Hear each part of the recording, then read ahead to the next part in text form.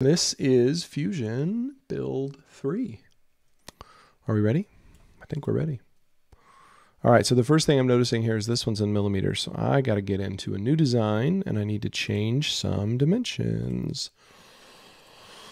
Grid settings, major would be 10 millimeters. Minor subdivisions would be 10. And then let's make sure snap to grid is on. We'll turn our origin on. We may need to change this if it's not quite right. But let's put a sketch in here. Yeah, and I think that's going to be fine for what we're doing in terms of grid snaps. So it's going to snap every millimeter. We'll hide the origin and let's do it. All right, so the outer size here is 50 by 100. So let's start with our rectangle. Oh, it's still in inches. It's still in inches. So where do I need to change my snap to grid? Set increments. Grid and snaps. Grid settings. 10 millimeters. 10, 10. Okay. I want the document is still reporting in inches. So there has to be a way for me to change. Let's get out of Sketch. There has to be a way for me to set document level settings here. And look at that. It's called document settings. Let's change it. Let's change it to millimeters. Love it. All right, y'all, I bet this is going to work now. Let's make sure my grid settings are still correct. 10 millimeter, that looks good. Turn that origin back on. Let's just do it again. Just do it again. And this time it should be reporting in millimeters. Oh, that makes me so happy. All right, so that one is 50 and that one is 100. Finish that sketch. Let's turn off that origin. Let's zoom in. All right, now we need a height. Looks like I need a height of 65. So let's extrude 65 millimeters. Good. All right, let's do some slicing here. We could chamfer first, but I'm going to save. I typically save these chamfers fillets for the end. So let's do some geometry slicing here. I'm going to put sketch on the top here. And I want to kind of trace this outline.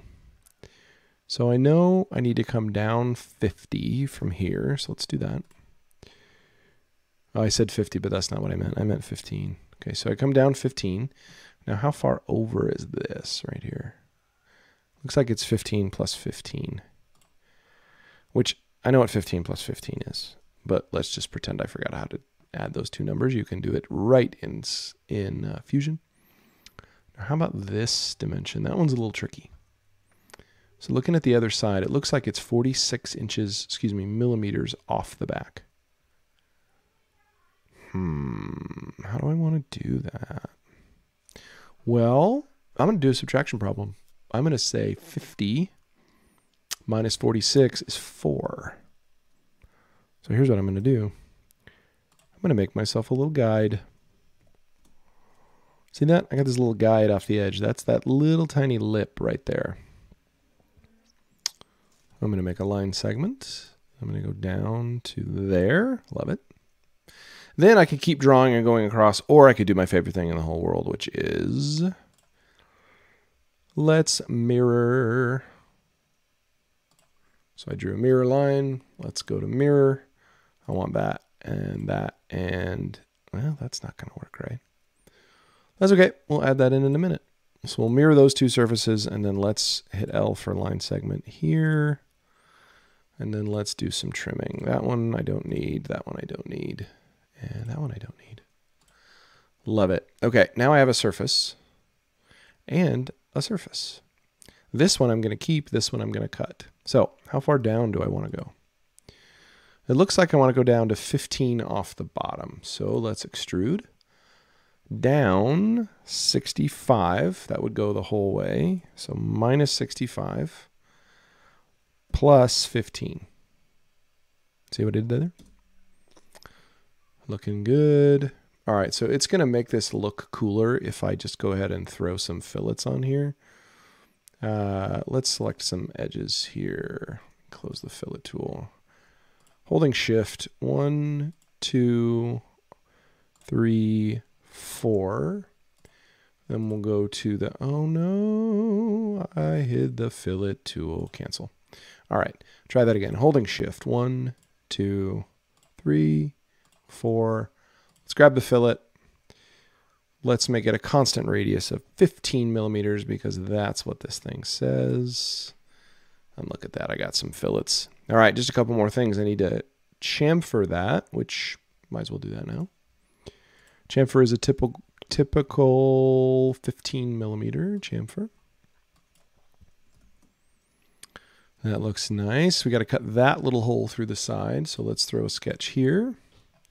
And let's figure out, looks like the center of that circle is down 15 from the top and over 15 from the side. So I'm going to do this little implied section here. Notice those dotted lines. That's where I'm going to start my corner.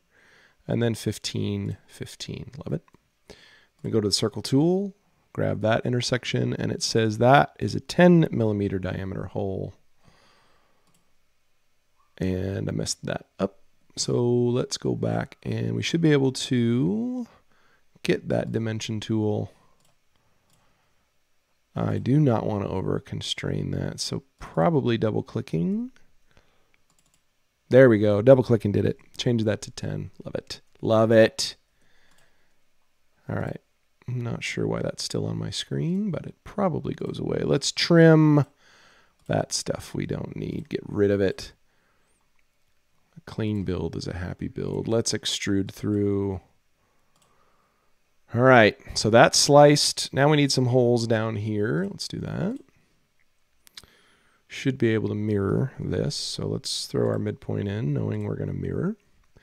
And then that center of the circle looks like it's another 15 in and 15 in. So let's do some implied edge here. Love it. And then go to 15, tab 15. Grab our circle, and it says the diameter of that is 12. So we'll type 12 and hit return. And then let's mirror that object across that line. Finish the sketch.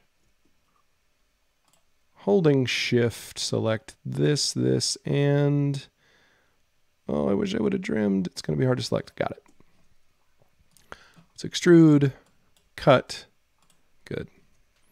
All right. So that's the easier parts. The last one is just figuring out how to cut this through. And this has two pieces of geometry, which once you see it, you'll see it, but you may miss it at first. So let's throw a sketch on this surface.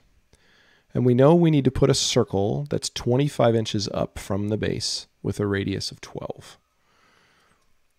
It also needs to be in the middle. So here's what I'm going to do. I'm going to go midpoint.